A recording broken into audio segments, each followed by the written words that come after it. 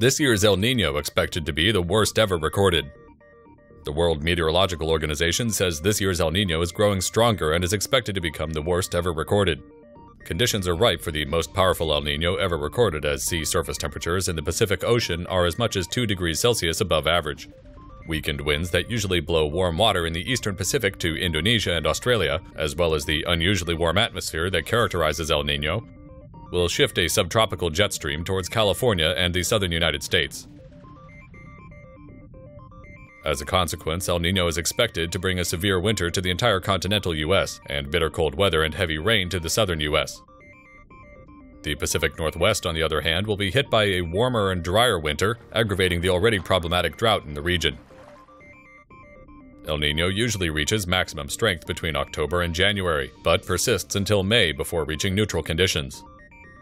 At a global level, more frequent heat waves and the rising of sea levels will bring more flooding and tsunamis. Severe storms equivalent to Category 4 and 5 hurricanes will also occur more often. El Niño is often followed by La Niña, a separate weather pattern that is also becoming more extreme due to global warming. La Niña usually causes opposite effects to the ones associated with El Niño. It can cause drought in the southern U.S. and flooding in areas that were dried up by El Niño. Like this video? Don't forget to subscribe and follow us on Facebook, Google+, and Twitter.